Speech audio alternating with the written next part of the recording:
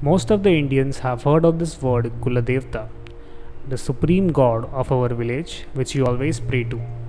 Today we will understand a little more about Kuladevata as Sadhguru shares his views and enlightens us about the same.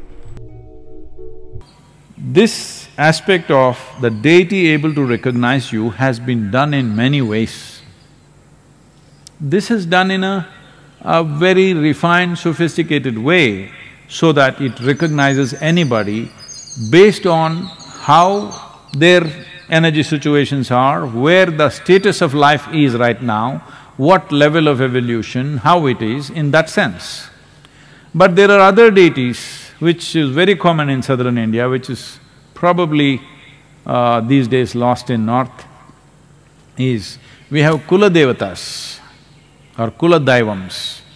That means a particular deity created for a particular kula. Kula means a smaller segment of a caste. So here the genetic map of this kula is kept and the deity is consecrated to serve only that type of genetics.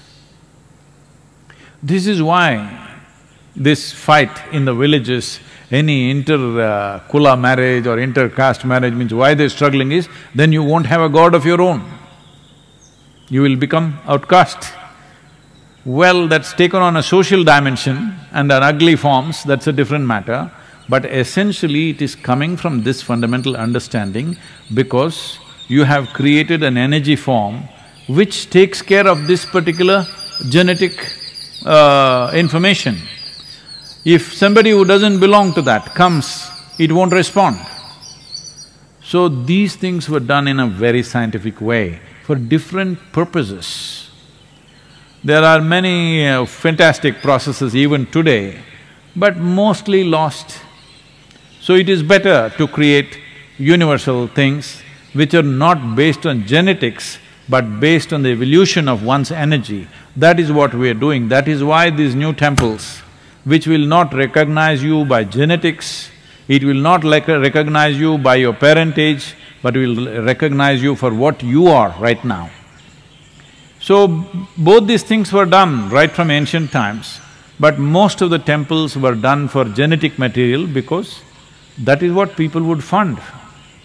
They want a specific temple in their town for their clan, so that their well-being, they created those things. A few were created for everybody's well-being, so they were always named differently to make you understand a little bit. Here, let us say there is one Mariamman temple, it will have a prefix name of a particular kula and then that. But let's say some other temple like let's say Kashi Vishwanath, it's Vishwanath. That means he is for the entire world. He is not recognizing you by your genetics. He is recognizing you by who you are right now in terms of your energy, in terms of your evolution, where you are right now. In that context, Dhyana Linga will not recognize your genetics, he doesn't care whether you came from your mother's womb or dropped from heaven, we don't care. Because we don't think coming out of your mother's womb and dropping from heaven, one is superior to the other. It doesn't matter how you came, how are you right now? That's all that matters.